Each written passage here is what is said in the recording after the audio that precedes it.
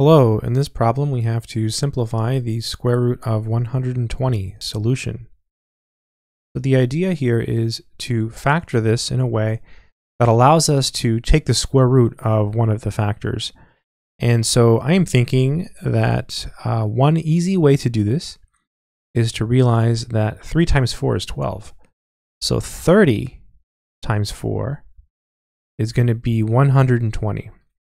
We can factor the 120 as 4 times 30. So we have the square root of 120, and that's equal to the square root of